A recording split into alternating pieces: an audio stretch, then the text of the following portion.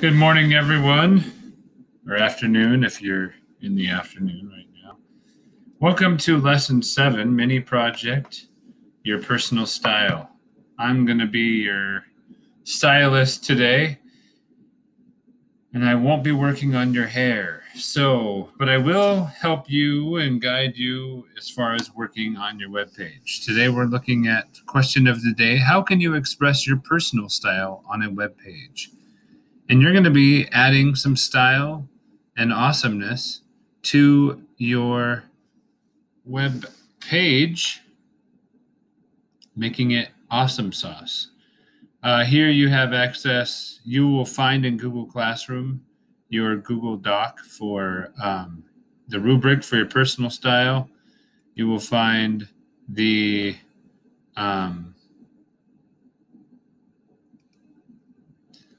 peer review, and you'll find the project guide that guides you through this process. In all of those will be in Google Classroom, and this video is in Google Classroom. So let's continue on. So the very first thing we're going to be looking at, and you can go back to these at any point in time, adding a heading rule set, changing text color, changing the alignment of your text, changing the font family, and even changing the font. So you can go back and practice these if you're like, oh, I don't remember how to do that. I want to do that again. Because you're going to be making this in your own page today. So anyway, so if this is add a rule set for the heading, all right, so let's see what heading we have over here. H1. Let's call it an H1.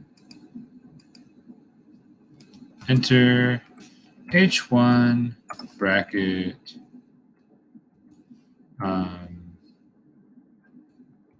font family colon. How about, so start with an S. Fantasy. I like fantasy, I'll be honest with you.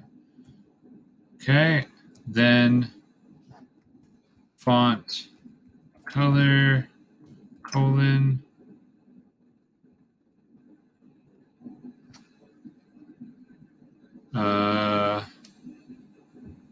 green semicolon bracket. Oh, what's wrong with here? Let's see, it's pink. Let's just call it color. There we go. Now my elephants are green. All right. Let me get rid of this picture. I'm going to finish that up. That's how I do that. All right. So you do a couple of those, or just know that you can go back to them to help you. So this is looking at RBG and how to change the color. So here's something that's going to blow your mind. Paint is different than light. You know that. You learned that yellow and blue make green, right? Well, now we're looking at red, green, and blue are the primary colors. Got red is out of there. And look what happens if we get rid of blue. You got yellow. So what we're saying is with light, red and green make yellow. With light, I'm going to say it again. Red and green make yellow. Yes. We got rid of blue. Now we just have red and green. So we can move, take away a little bit of green, take away a little bit of red, take away a lot of red, we got green. We add that red back. Okay, so, and that's how you, if you want some very specific colors, you're going to do it instead of, so with color, you do RBG, and then you add numbers in there with commas. I'll show you how that's done. Okay, so we're going to finish. All right, so it says here, add add to your HTML page. So put in stuff like you're drawing. So here's where mine was. Here's where mine is. Okay, I have a style sheet. Okay, what do I have most of? I have a lot of H1s. I have a lot of H3, so I'm going to use H3. So I'm going to put in H3 bracket color colon RBG 123 comma 24 comma 57 comma no, and then semicolon, and then close bracket, and what do I got?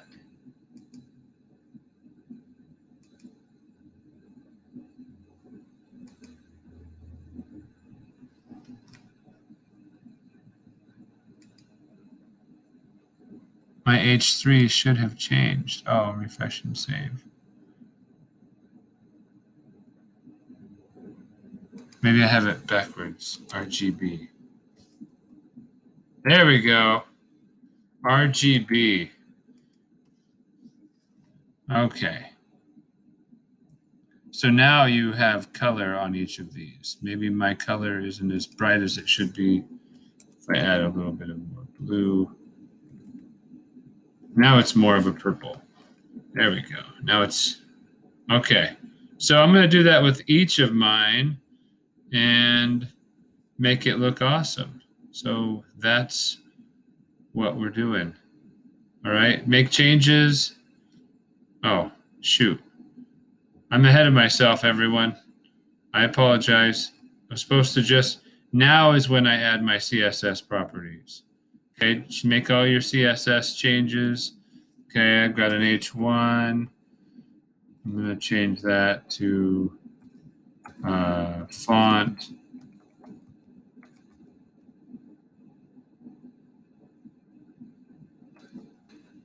Family. And no, I'm not going to use fantasy. This time I'm going to use sans serif. Okay. Color. Red.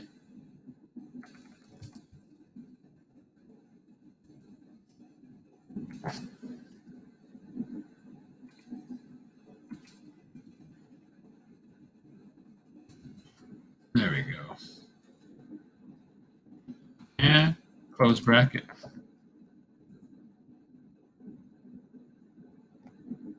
Let's see.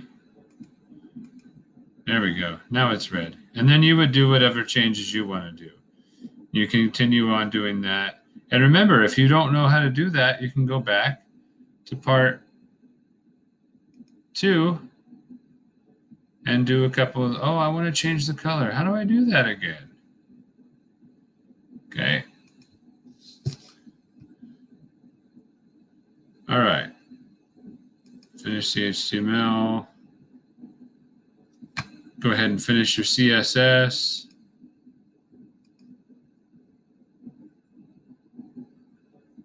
All right, and check to make sure all the content is there. Do you have all the content? Did you check to make sure the tag structures are correct? Did you check that the CSS property style, the content correctly? Did you make sure the code is organized, readable, and free of bugs? Don't say you're done unless you actually are. Okay? Once you do, check your rubric, check your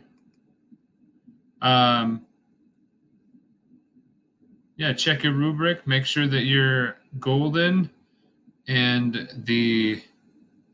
make sure you check the project guide and make sure everything is awesome.